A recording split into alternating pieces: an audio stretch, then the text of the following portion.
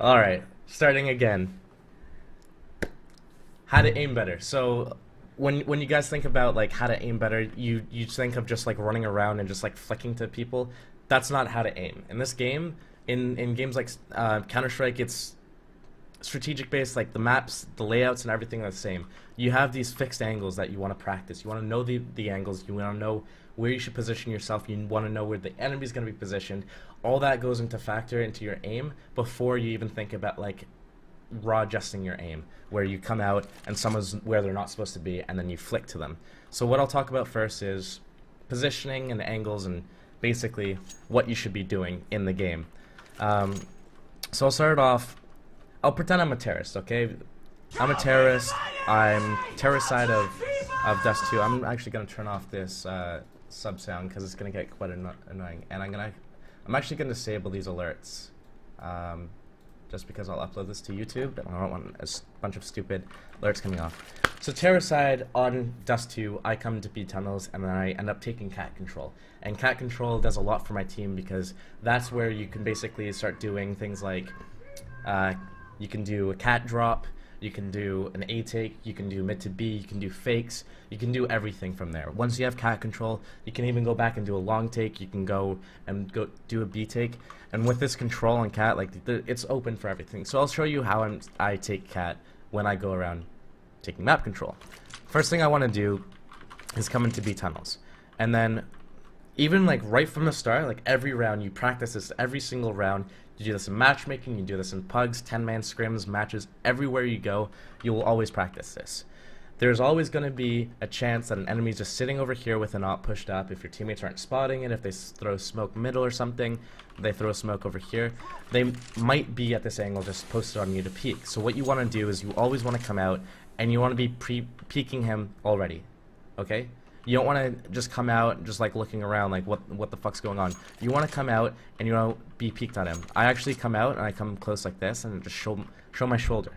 The same thing I showed in the video I was speaking about with War Owl. You just want to show your shoulder here. You're not actually like showing your body. You're showing your shoulder. If they shoot at you, you just fly out and you kill them. But also this baits out a shot from an opper who could be on cat. So first thing I do when I come down, I start spamming this a little bit. I reload. I come over here, I get close, I start peeking my body out, and then I peek out here. And if I see an enemy, you know, I kill them. Whatever. Clear this angle. You want to clear all the angles. You want to make sure that you're basically putting your crosshair exactly where the enemy is going to be. And you know where they're going to be because they play the angles. Imagine you're on CT side. Where are you going to play that you're going to get the kill on the terrorists? A lot of counter-terrorists will sit here with a gun and shoot you as you cross. So if you come as a terrorist and you just strafe out and you pre-fire them, you oftentimes get a free kill. Most of the times though, you want to make sure this is smoke so you can cross and get to cat. When you get to cat though, there are so many angles here that you actually have to clear out, and you have to clear out calm and collectedly, but pre-aiming and knowing the angles is going to help you a lot more than just flicking to enemies. So what you want to do is you always want to know exactly where the enemy is going to be. They're going to be playing angles like this. They're going to be playing angles like this. They're going to be playing angles like this. They're going to be playing angles like this. And sometimes they'll even be playing angles like this or up here, which is not too common, but it sometimes happens. So when you come around, you want to remember all those angles that you're thinking of, or all these angles I just spoke of. You want to be able to know exactly where the enemies can be. You want to pre-aim at them, and then if they're somewhere where they're not supposed to be, you can flick to them. So knowing this angle, you come out and you're just already pre-aimed on it. You move your mouse up here, you peek out and you're already aimed on it. Or you can come out and pre-fire it. You clear these angles, okay, and then this also clears this angle up here. You clear everything. You make sure there's no one in that corner, and you make sure that there's no one like back here as well. Same thing, there's barrels before you get to A site. You want to come out and you want to peek these barrels, because people hide behind the barrels. You don't want to just come up the stairs like this looking for A site, because this I just run up past 4 different angles. I can die from barrels, I can die from goose, I can die from behind those barrels, I can die from sight. Too many angles, I didn't clear any of them. What you have to do is you have to come up and you have to clear one angle at a time. You clear all these angles, and then now you have control of it. So you want to make sure that you compartmentalize everything and you actually clear out all the angles. Now that you have that, there's more angles. Angle there, angle here, angle here, angle here, angle here. Like, you want to just like always come out peeking these angles. And you'll notice when I do it, I come out and you strafe left and then you strafe right. So when you're doing this, you're kind of like jiggling out. You're like kind of coming out a little bit and then back. You're just like weaving in and out. And what this does is, if you're a counter terrorist and you're standing over here, you're going to see the arm of the person. You're going to be like, oh, what the hell? You're going to try shooting at them. And then what happens, I'm going to log off Steam Friends actually, because this is quite annoying. You start shooting, and then that gives away your position. Once you've given away your position, now this guy can come out and peek you. The other thing is it baits out op shots. The other thing is it keeps you always like quick to move, always dodging bullets. And the net graph in this game also means that your hitboxes get all fucked up. So if you keep moving around, counter-strafing left and right, this also helps you reset your accuracy. Because if you're just strafing across like this, like, you're just an easy target for anyone who's just posted up waiting to kill you. But if you're just like weaving in and out like this, kind of clearing out angles, you're always counter-strafing left, right, and that actually puts your velocity to 0. So when you're moving, obviously your bullets are going all over the place, but if you're constantly counter-strafing left and right, I'm going to put on SV show impacts 1. If you're constantly doing that, Archon show impacts 1. Archon SV show impacts 1. Apparently I don't know how to spell. If I'm doing this, my bullets are always going to go like basically dead center. Reason for this is because I'm spamming A and D. When I'm going A and then I let go and I spam D, it puts my velocity to 0. It puts me dead center. So I'm able to just come out and do this. But if I'm holding like strafe, like, my bullets are going all over the place unless I counter strafe. So you always want to be able to know exactly where your enemies are going to be. You want to come across the angle, pre-aimed at them. You want to be jiggling in and out because this is going to bait out shots. If the enemy's not at an angle where they're supposed to be at, for example, this is where they're supposed to be, this is not. Like, this is an off angle. If you hear me saying off angle, it's because they're kind of like just standing out in the middle of nowhere. So if you come around the corner and you want to clear out the stairs, but they're at this off angle and you're doing this, you find out where they are, you can step backwards, and then you can peek them and take the challenge once you know exactly where they are. So the counter-strafing, the jiggling, it gets you information, it baits out the enemy's position, and it lets you actually challenge them with a better angle, with better positioning. Because you don't want to come out like this and then like just flick to him. You want to just come out like this. Oh, he's there. You back off, you get farther away from the wall, and then you take a different approach to it. Or you can sit back here, get your teammates to flash for you, you can bounce nades at him or whatever you want to do. But you come out, you clear the angles, you're just counter-strafing, clearing the angles. You have all this, you come out, you clear the barrels, you clear goose, you clear these barrels, you clear sight, you clear this ramp, you clear this ramp bit, you come out, you clear car. Same shit over at long as well. At long, you come out, you want to clear out blue bin. You want to clear the corner next. Corner's clear, you want to make sure that no one's close behind the barrel sitting here like this. You always want to check, look out for that. Then what you want to do is you always want to put your back against the far wall. And this is the same on every map. You can do it on Inferno. If you're going up middle on Inferno, you put your back against the wall on the left, and you look diagonal. You look to the right. So here you come off, you come to this back wall, and you peek pit side. The reason why you do this, and you want to come up and clear blue bin and clear from this back wall here, notice how my back's against this wall. The reason for this is, if there's an enemy who's coming out from the CT corner, if they want to come out and kill me, they now need to peek all the way wide to actually kill me. If they're peeking this wide, they expose themselves to this angle where I am, this angle here where my teammate could be, another angle over here where my teammate could be. But not only that, now they're at this angle here. If they want to fall back, now they have to fall back from there to get away from just me. If they want to fall back from this guy, he has to fall back from there to like behind that wall. And I've got all this way, like all this distance to actually kill him before he can fall back. So he's basically, if he's coming out to kill me, he's committed to killing me. And that means that he's making himself vulnerable to die by my teammates. So this is what he doesn't want to do. If he does this, it's good for me because if I have a teammate, we get the trade kill. Even if I die, it doesn't matter. We get the trade kill. My teammates take map control. It's a 4-on-4. They have long control now, and they have a better chance at winning the round. So I put myself against this back wall, and I want to clear everything. Once I clear everything, this is when my teammates throw flashes for me, and I do this jiggle peeking, beta on op shot, and then wide peek, and just see if it's clear. If it's clear, you can throw your smokes and flashes or whatever, and cross long. Again, when you come up A, you put yourself against this left wall, you run up, and you clear out the carrot. You run up this left wall because if anyone wants to kill you from CT ramp or bomb site or something, if you're running up this far wall here, you can get killed by an enemy who's on the A site or CT ramp or elevator or quad box. But the thing is, your teammates cannot get the trade kill. They kill you, they fall back, they go into a defensive position behind the boxes.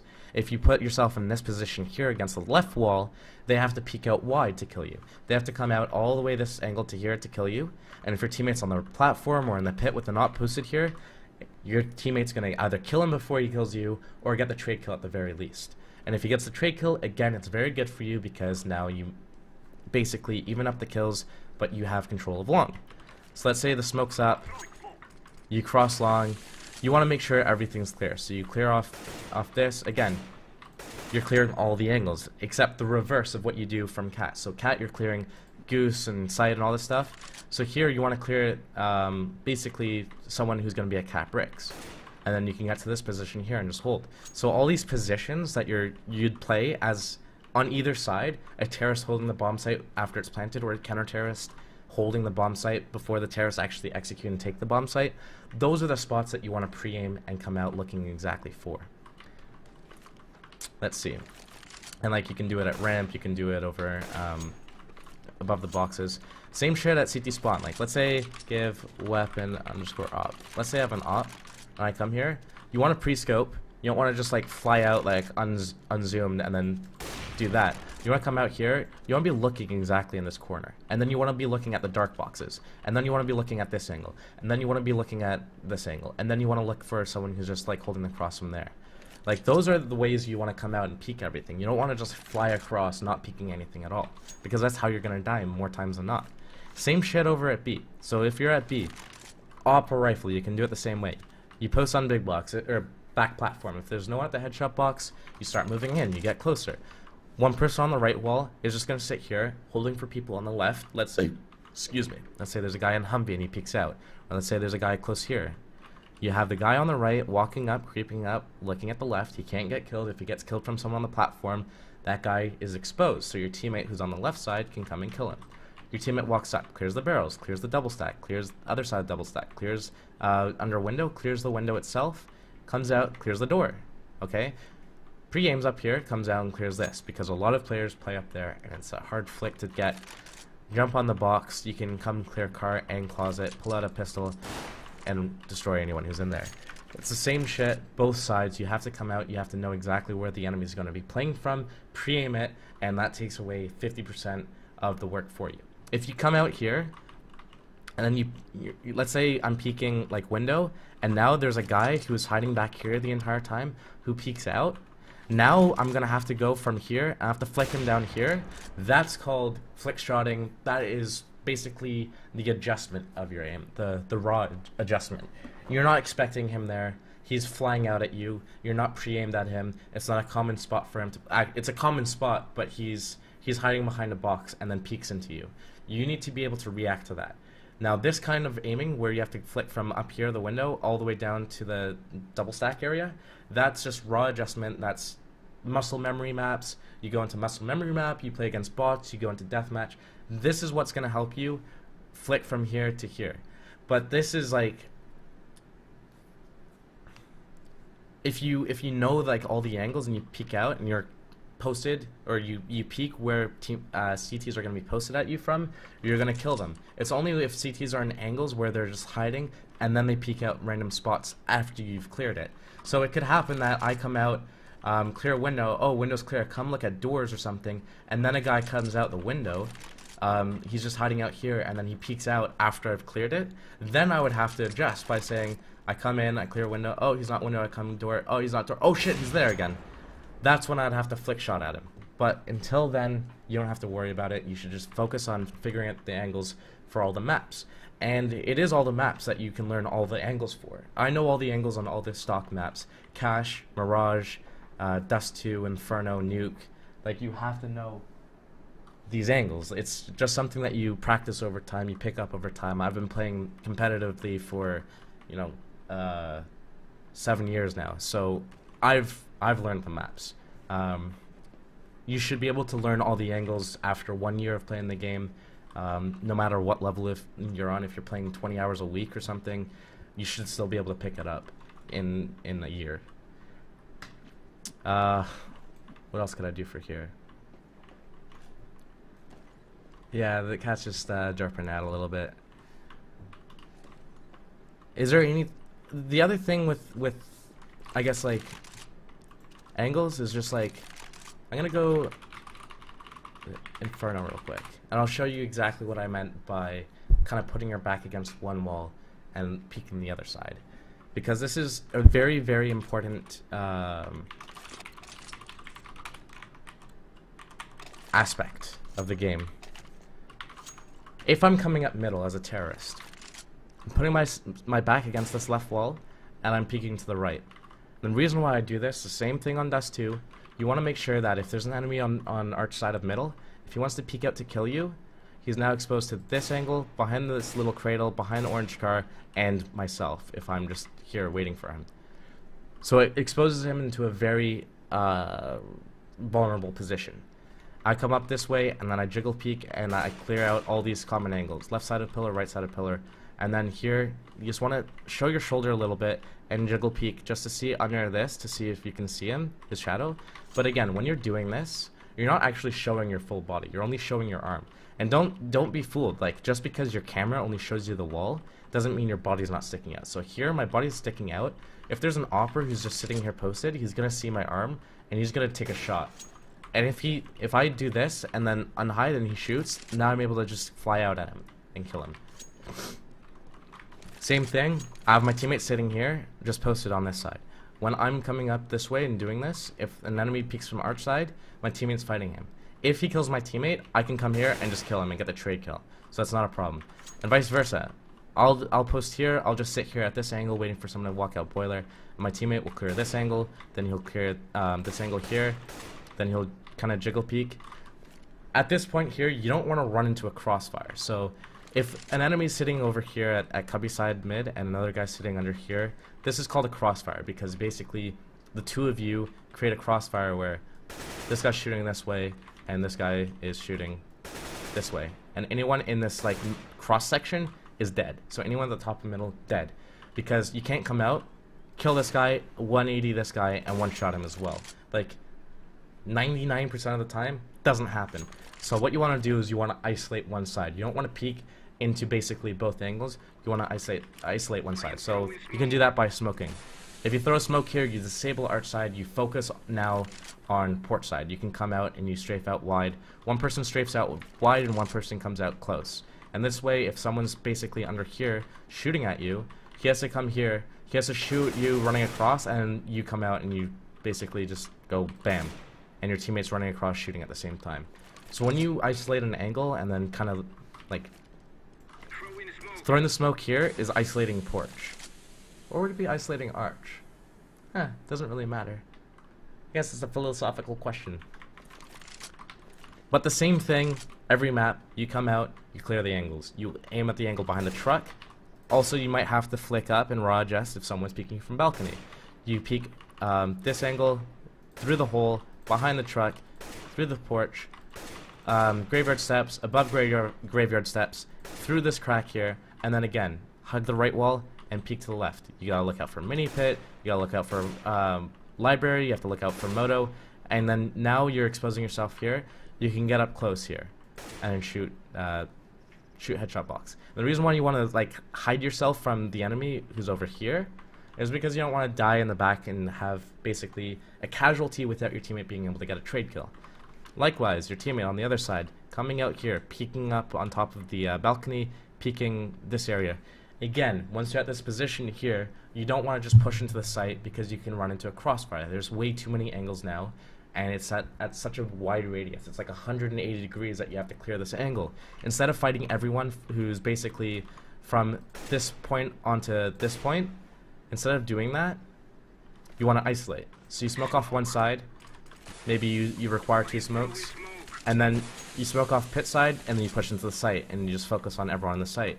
Alternatively, you can smoke off site side, and over here, and then you focus on everyone that's in the pit and apartments. So there's ways that you can actually work with your team to kind of isolate one side from the other and then take map control. But it's the same thing. You just always want to work up the same way with the angles. You want to put yourself against the far wall and peek the opposite angle. And you always want to isolate before you go up and challenge basically two people at 180 degree, I guess, radius, wingspan, angle, vantage point. I don't know what the fuck you want to call it. Anyways.